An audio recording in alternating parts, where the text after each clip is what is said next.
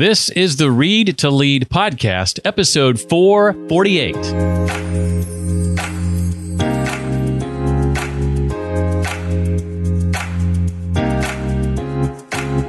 Our brains aren't designed for change. They're not designed to make us happy. Our brains aren't designed for innovation. They're not designed for ebbing and flowing with the market. They're designed for protecting us. Would you like to amplify your influence, leverage a variety of behavioral motivators to achieve positive outcomes and results, and frame your ideas in a way that encourages engagement and gets an active response from your followers? And how to intentionally choose a communication style aligned with your influence objective? Well, stick around. Today's episode is about all that and more. Hi, I'm Jeff Brown, and this is the Read to Lead podcast, the podcast that's dedicated to your personal and professional growth. I believe that if you want to achieve true success in your business and in your life, then intentional and consistent reading is an absolute must. That, of course, is the right first step. As we talk often, the next step is taking what you've learned and being able to put it into action. We'll talk about that a little bit more today in my interview with today's guest. And I want to remind you that that's also something my new course helps you with as well, putting your learning into action. It's called Note-Making Mastery. And though I've offered it as a live cohort on 3 previous occasions, it is available right now in a self-paced version at jeffbrown.me. In Note-Making Mastery, I teach you how to better collect and capture your notes, what to write, how much, what tools to use, and when, how to better connect and organize your notes so that you can easily and effectively, and sometimes serendipitously, find them later when it matters. How to crystallize your notes. In other words, how to better develop and distill them so that your unique response to the inputs, your own ideas and insights generated from the content you consume, doesn't fall through the cracks.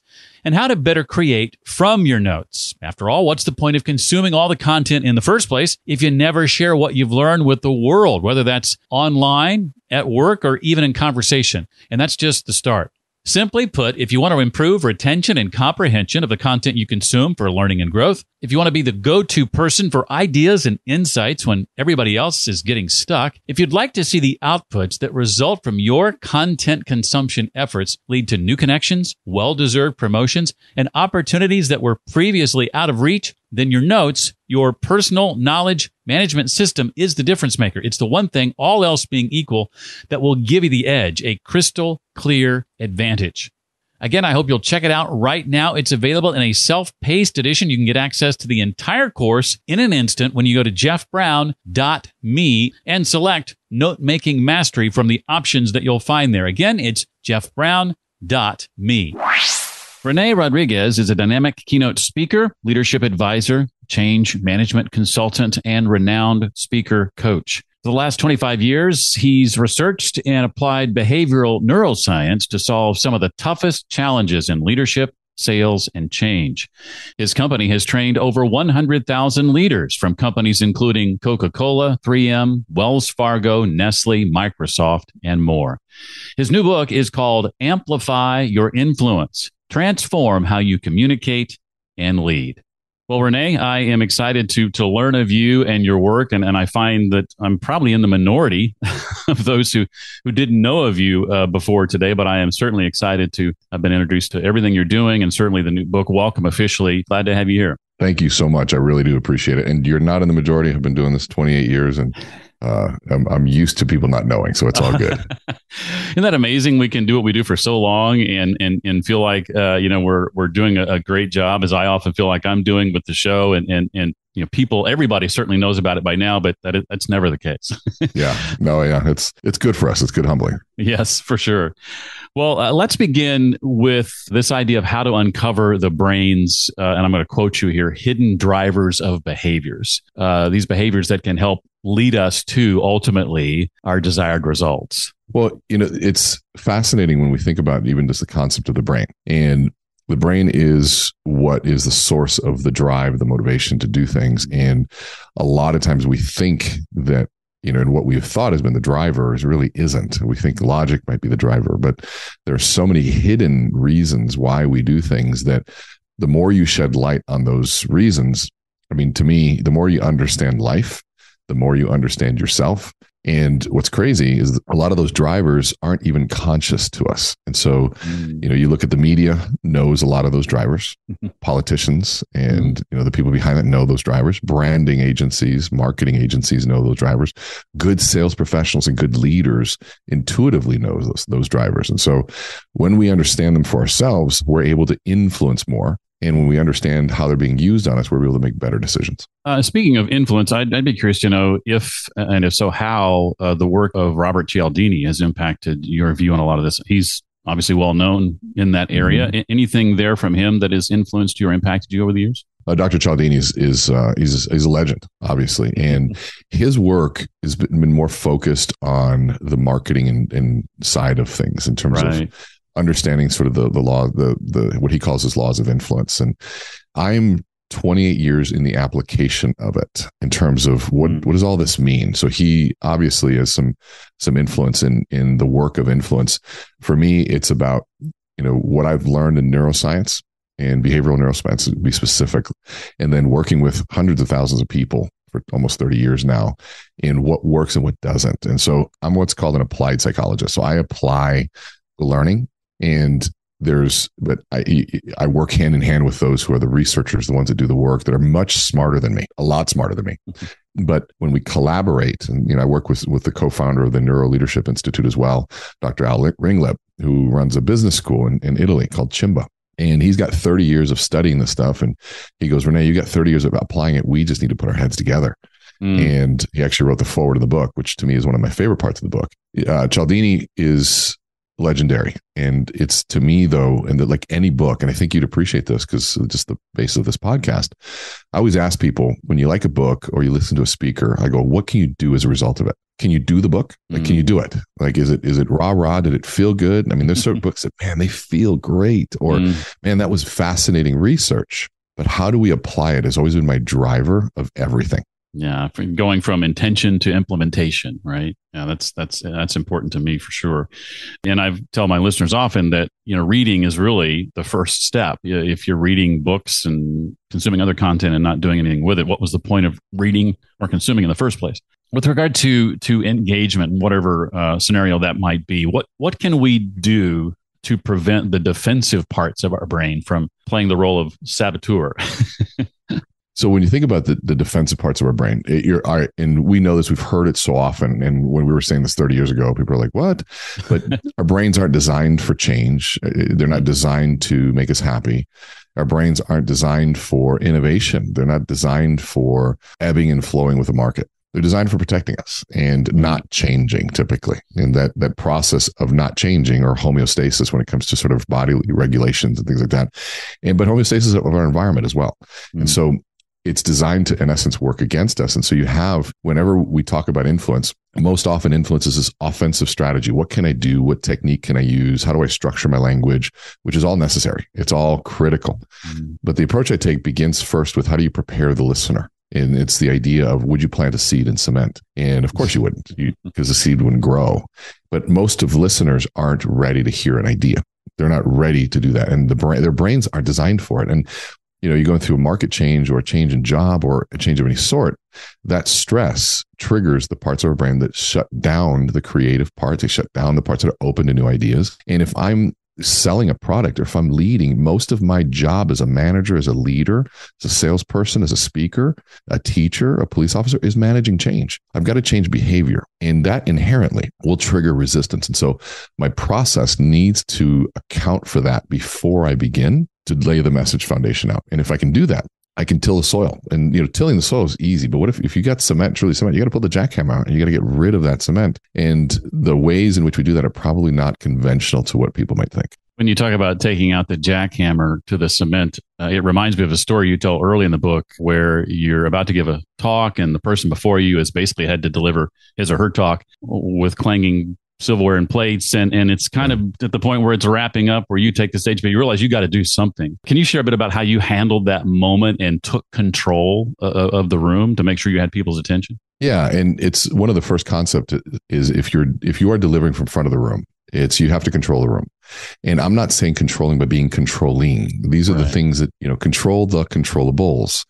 The environment matters. The ambiance matters. The position of the chairs matter. If you're in classroom style, it's different than table rounds or sitting in a circle.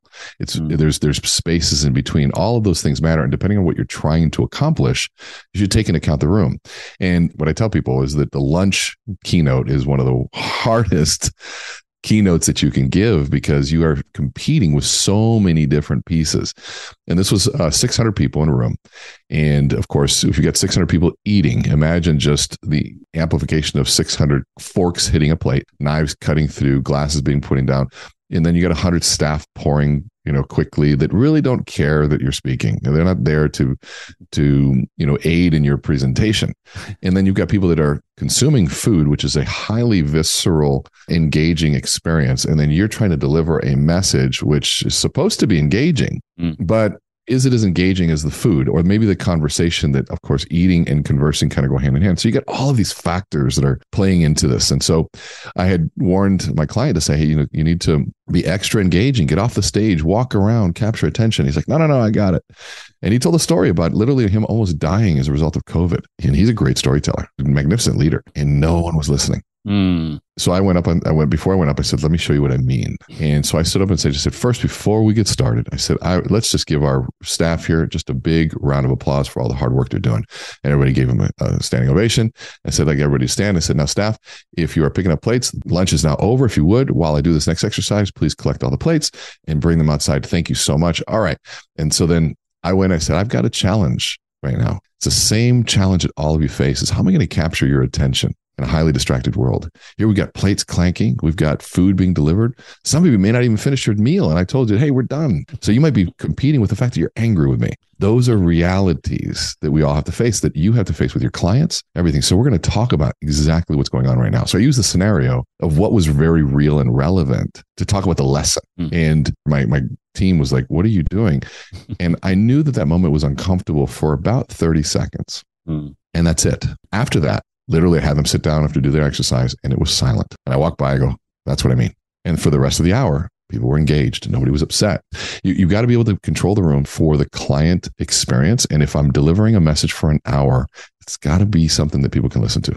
I love that story. What about increasing our self-awareness and identifying personal idiosyncrasies that I think we often assume are just the norm, but are actually the exception? We always say, when it comes to leadership and especially influence, and by the way, when I talk about leadership and influence, they're synonymous. There is no leadership without influence. Right. And influence is the how of leadership. And so I use those two words I intersperse both of those two words.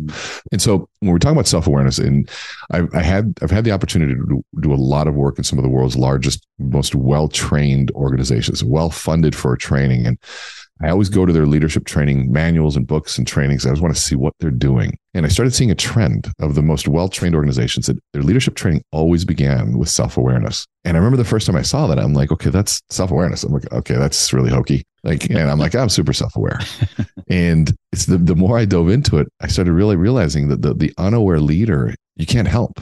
If they're not aware of how they affect people, they're not aware of the impact that they have, the fact that everyone's watching them, they're a bull in a china shop. They're not realizing that the jokes they make that at the wrong time have massive impact on their organization. A parent that doesn't realize that the child is paying attention, the teacher doesn't realize, or the coach doesn't realize that. So there's an impact piece that we need to realize. And what works against self-awareness is oftentimes humility.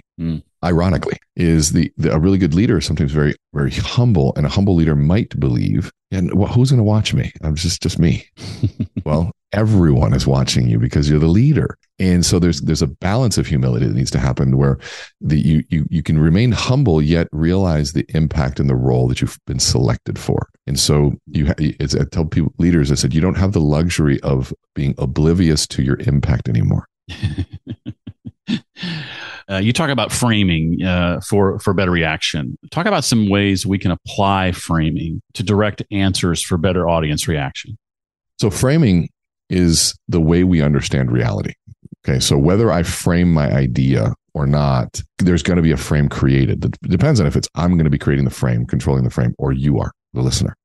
And what happens is The example I give all the time, if I were to tell you, give me a word that comes to mind when I say this profession, used car salesman. Give me a word that might come to mind for you. Sleaze. And I used to be a used car salesman. Oh, you did? Okay, good. I love it.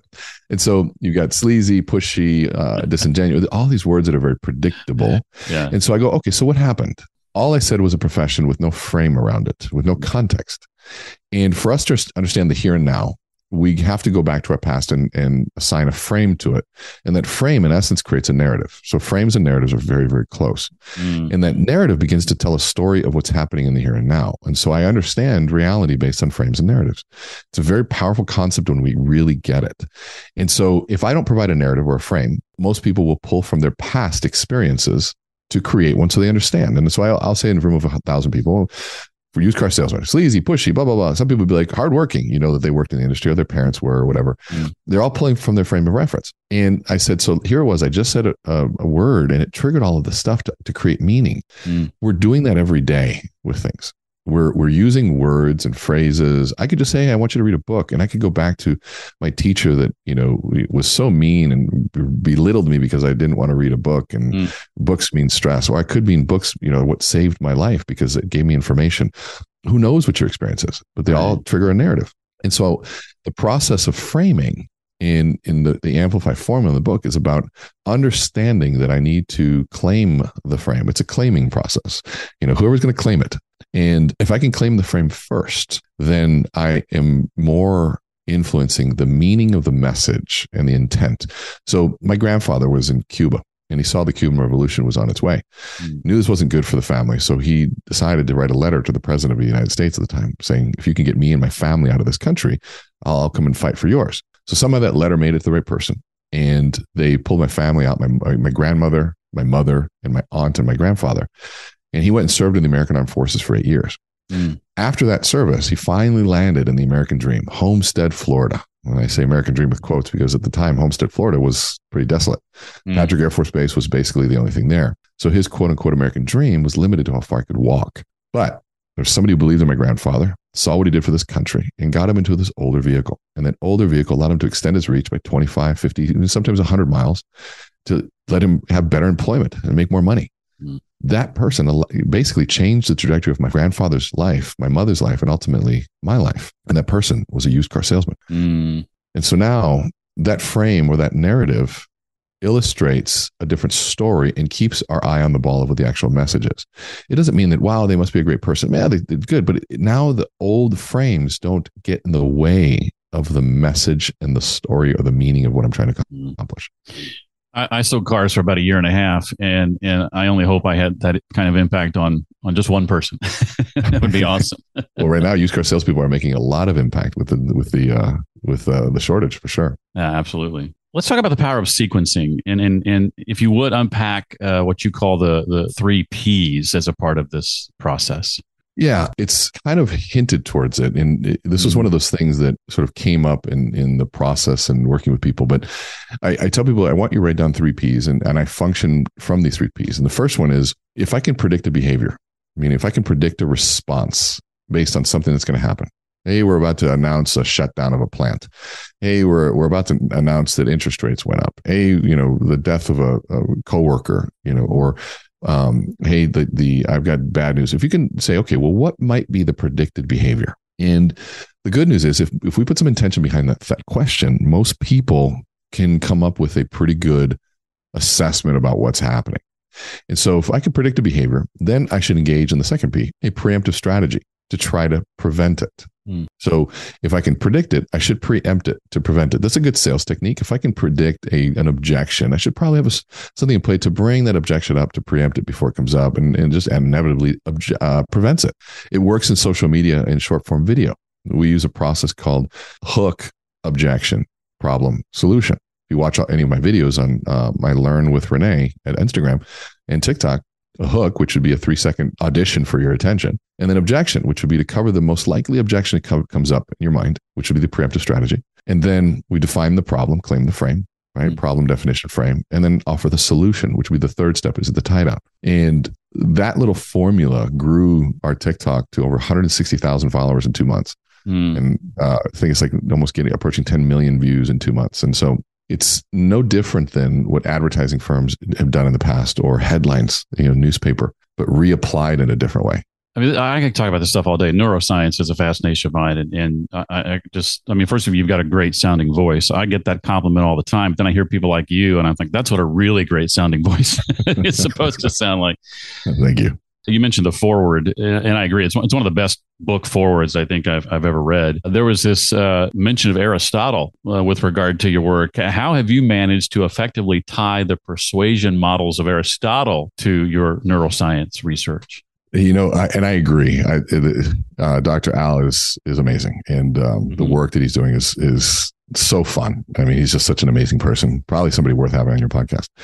So Aristotle was the first person to talk about argumentative thought and persuasion 2,000 years ago, and it'd be a crime not to at least look into what he was saying. And I think what he's saying has been a foundation for a lot of really big branding firms too. They talk about what's called his rhetorical triangle, and psychologists call them the three motivational appeals of ethos, pathos, and logos. And most people have heard those terms, but not many people go very deep into what they really mean. And ethos is to me my favorite of the three.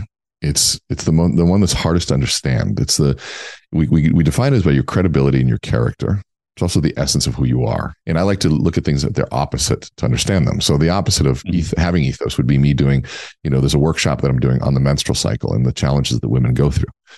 Like, well, René, you probably shouldn't be the one training that workshop because, I do that in sessions and the women look at me like, what are you, why? And I'm like, oh, you don't want to take, like, no, you know nothing about the menstrual cycle. I'm like, yeah, I know nothing about it. And, I'm also bald. So I was to say that, we're going to do a workshop on how to grow rich and thick hair. And there's no ethos there. There's no credibility. It's not it's out of character for me to do something like that. And it's the personal trainer telling you how to lose weight, but they're out of shape. It's the broke person telling you how to make money. There's no ethos. And so ethos is your credibility. Right. And there are lots of ways to grow your credibility. Social media has some superficial ways of doing that. The vanity metrics, number of followers. And we talked about podcast downloads. And those are sort of credibility points that are part of the equation, whether we want to see them or not. And so the other pieces are, did you write a book? There's a big ethos play. And if the book does well, it's a bigger, feather in the cap in terms of ethos. But ethos goes further. It's the essence of who you are. And I tell people it's the most effortless thing that you can talk about. It's the most effortless thing that you're passionate about that, you don't have to prepare for. People ask you about, if I were to just ask you about reading, could you talk about that? Or do you need to prepare something? No, you could passionately talk about that for hours and hours and hours and hours because it's your ethos. And so for me, that's the first part. And so like a doctor has ethos, but doctor says, hey, you need to lose weight and eat better. You say, okay, great, doc. Thanks. I'll start next week. Why did you start now? Well, sometimes doctors lack pathos, which would be the second one, the emotional appeal. It's the passion behind something. It's what connects to behavior, and passion and emotion are what drive behavior. Gosh, I wish it was logic that drove behavior. It's just not. We're driven. We're passionate, emotional human beings. And pathos, if there's like my words might make sense, like are talking in a passionate word choice. I'm excited to be here would be a passionate word choice. But delivery of pathos might be, I'm really excited to be here. Thank you. And it's like there's an incongruency of pathos. I'm really excited to be here. You can hear it in my tone, hear it in my inflection. And so there's a congruency that we look for in ethos and pathos. It's the person that's, it's doing that has the content of how to show up and look really well put together, but it's got a wrinkled shirt and their tie is on backwards and there's a hole in their pants. It's like, well, okay, so the delivery really also matters. Or the person that, has great content, but, is trembling on stage and ums and ahs the entire time, even though the content's great. It's just,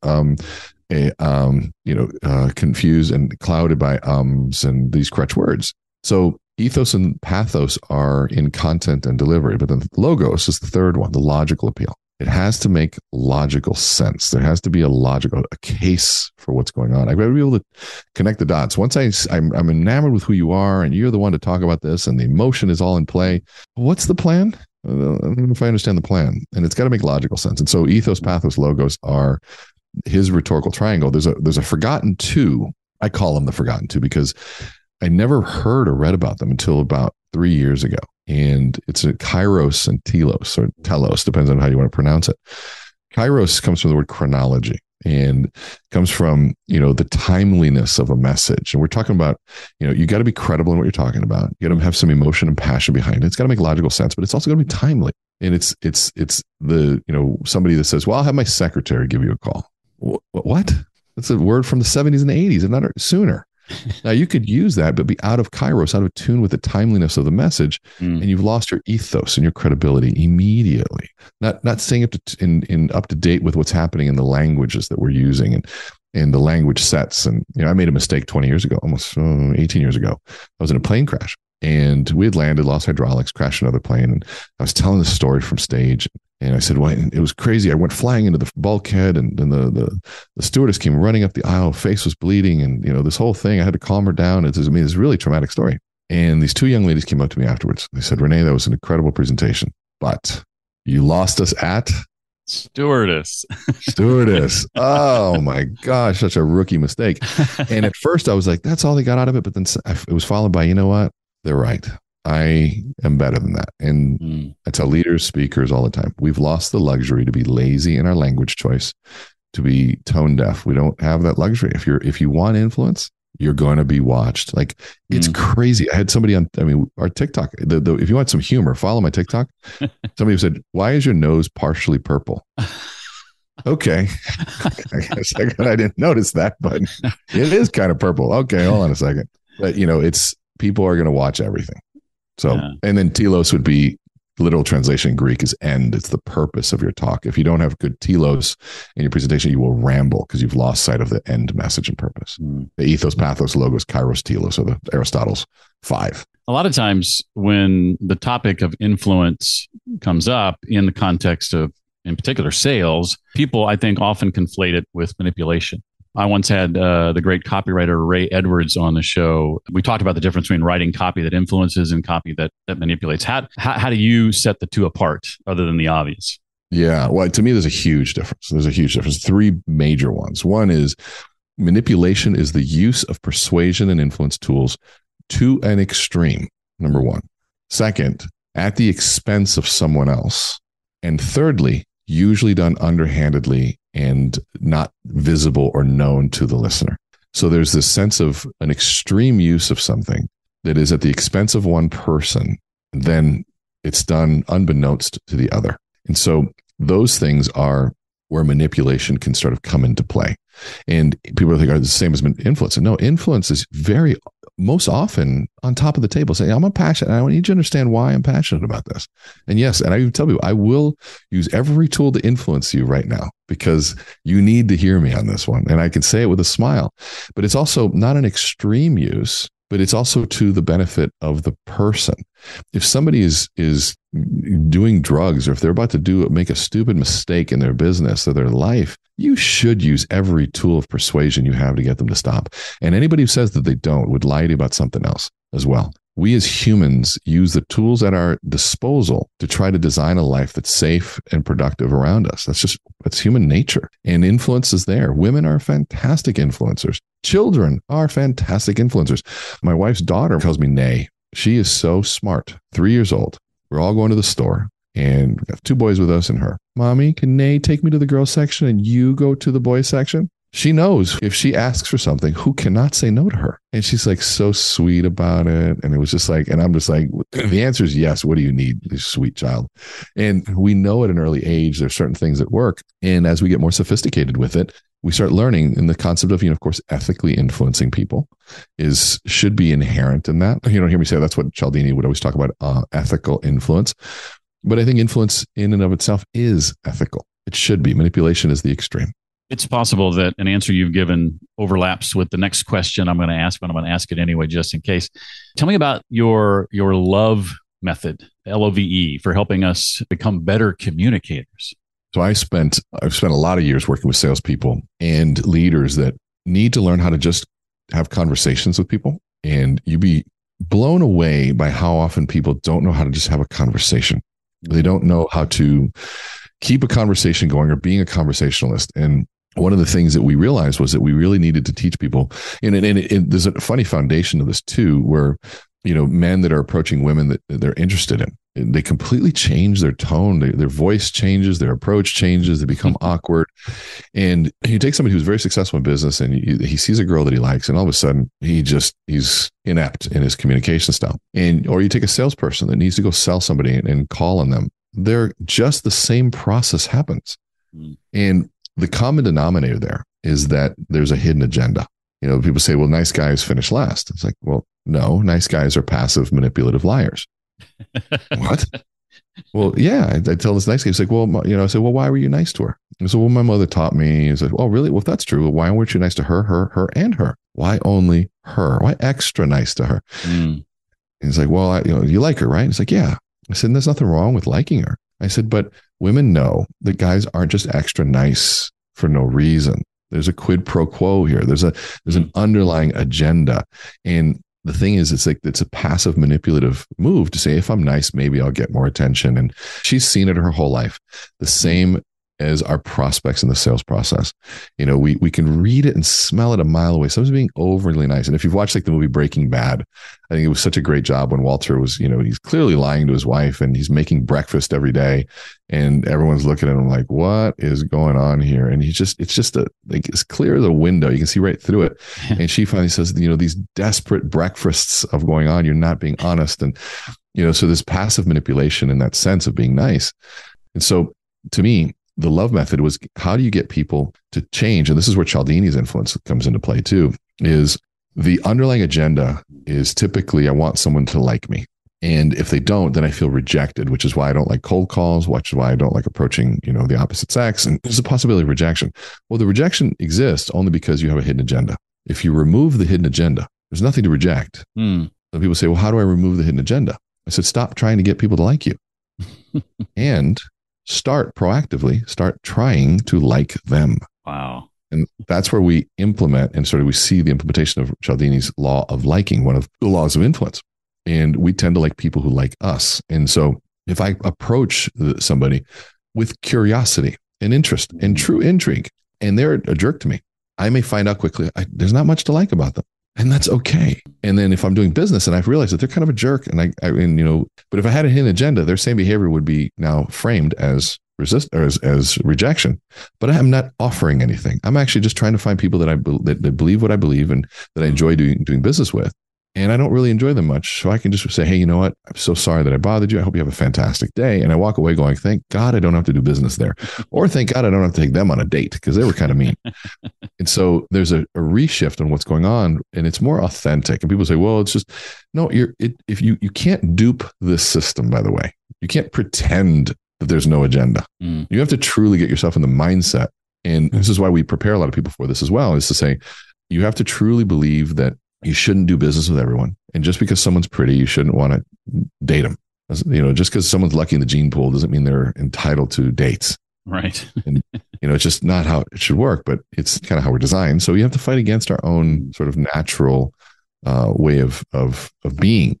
And it's the same in sales. It's the same in leadership. And so love method was, I'd go through a process of booking appointments and showing people a methodology for cold calling. And then we started creating all these appointments using the methodology. And then people were like, well, what do I do when I get there? And by the way, everything I'm doing here is a frame to your question. And sometimes frames take a little longer, but they're worth it. Right? So what do I do? I'm like, just have a conversation. And they'd look at me with a blank stare. I'm like, how? And I realized that people have lost this art of conversation. So I had to go in and say, okay, well, what is it that I do? And I came up with 3 letters. They listen, they validate, and they expand. They listen with the intent of searching for something they like, and they validate it. And then they ask an expanding question. And about 2 years into it, somebody said, you should add an O in there. And I'm like, what are you talking about? I'm like, oh, yes. Listen, observe their behavior, because that'll tell you a lot. Whether it's an eye roll, where are their feet pointed? Are they, trying to walk out? Are they looking at their watch? Is there a sense to observe their tone of voice too? And is there a passion point? Does it kind of fall off dead? So listen, observe, validate, expand is the love process. And in practice, it's very powerful. And what people realize is about a minute into the practice, they forget that they're using a sequence because they're having such a rich conversation.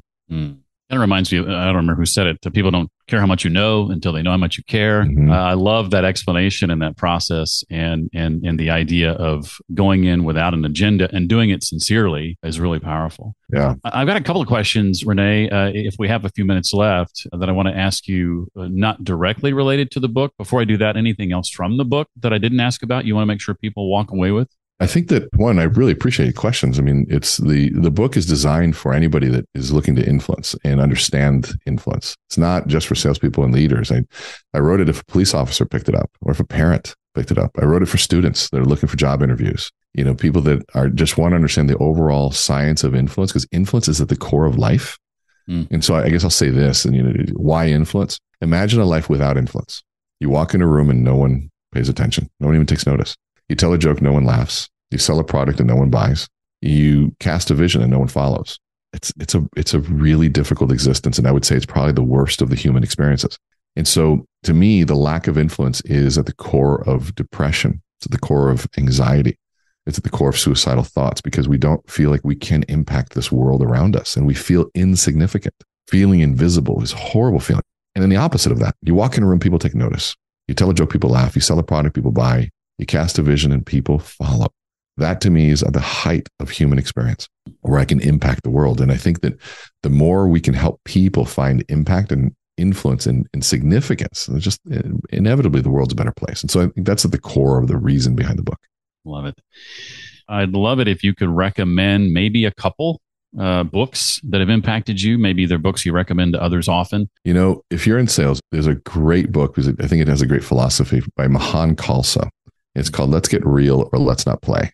And to me, it really shows how to build a value proposition or how to build a business case for your idea. He's a Harvard guy. He worked with the Covey Group for a while. But I tell people, listen to the audio and have the book as reference. But the audio, the way he explains it in the audio is so critical. And the book, to me, I think illustrates so many a philosophy in life of, like, if I can't get real with you, we can't have a real conversation, why are we playing? I just don't want to play anymore. Because to me, I think that little concept applies to so many different pieces, and it shows you how to get real in a business context of what it really means to ask the tough questions in a very respectable way. And it gives you a different approach to how to listen and truly help people succeed. And that's the goal. And that's what he says, everyone's goal is to help someone succeed.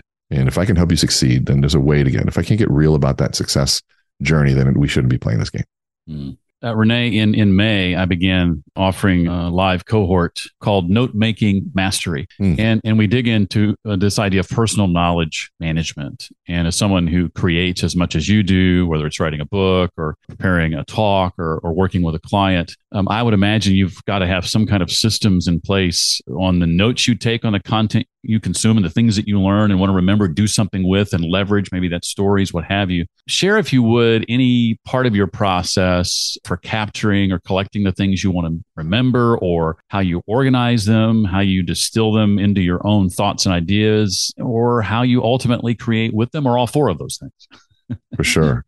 Well, I think the one is you have to surrender to the idea that you won't remember the thought when it comes. That was one thing I had to just surrender. If it's the middle of the night, I'm like, I'll remember in the morning. No, I won't. Right. If I'm in the shower, I won't. And if I don't capture it and write it down, then it's a really big lost opportunity. And when you realize, and I got this inspiration from John Mayer, a musician, and he said, sometimes you have this moment of creativity. And if you have that moment of creativity, you just stop what you're doing and you lock in on it. You grab a pen and you write, and you let your pen write. Whatever it is, just keep hone that moment. Don't judge a single thing that you're writing. Just get it out. You can always judge it later, wordsmith it later. Just let the words flow. In those rare moments that happens, you got to do it and use what we call omnipresent note-taking tools, whether it's a voice text tool, whether it's Evernote, which is great. On my iPhone, they've really upgraded their note app. So, I mean, you can, search everything on there. You can add everything. So the Notes app is fantastic. Whatever you can do to capture that moment, that thought, that idea, your brain is fascinating and it's constantly figuring puzzles out. And when you set an intention to say, I really need to figure this out, and you mess with it and you let it go, sometimes you wake up and your brain has just sort of been hashing it over into the back of your mind. So capture those moments in any way that you can. And, organizing them, to me, contextually based and the most easily referenced. And for me, the question is, when I need this, where will I look for it first? You put it there. And that might be a CRM. It might be in the calendar for today. Like right now, they know to put those notes in the calendar invite, because when would I need it? Well, when I'm actually meeting with you. So I just open up the calendar invite and it's contextually based. It's right there. Like I don't want to see my notes that I got to, what I got to buy at Target when I'm sitting in Walmart. I only want to see that when I'm at Target. So, there's a contextual basis to that and easily referenced. And with the tools we have available to us today, especially our phones, there's really no excuse for not being able to capture those amazing ideas when they come. This has been a lot of fun, René. Thank you so much. The book, again, is Amplify Your Influence, Transform How You Communicate and Lead. It's available now. I highly recommend that you pick it up. You'll be glad you did. René, thank you so much for being a part of the Read to Lead podcast. I really appreciate you being here today. Thank you. The honor was definitely mine. You know what I just did? I grabbed the audiobook of Let's Get Real or Let's Not Play based on that recommendation. I had a few credits I hadn't used yet, so hey, why not? Looking forward to listening to that. Thank you, René. Hey, if you'd like to connect with René online or find out more about the resources and links shared today, it's all on the show notes page for this episode, readtoleadpodcast.com/448 for episode 448. One reminder and one programming note, a reminder that the self-paced edition of Note Making Mastery is available right now at jeffbrown.me. If you struggle with your notes on the content you consume, if taking what you've learned and putting it into action is harder than it needs to be, Note Making Mastery is designed to solve that problem for you. Again, jeffbrown.me for more. And next week, we welcome back for the third time Carmine Gallo. We'll talk about his new book, The Bezos Blueprint. That wraps up this week. Hope to see you next time. Until then, as always, remember, leaders read and readers lead.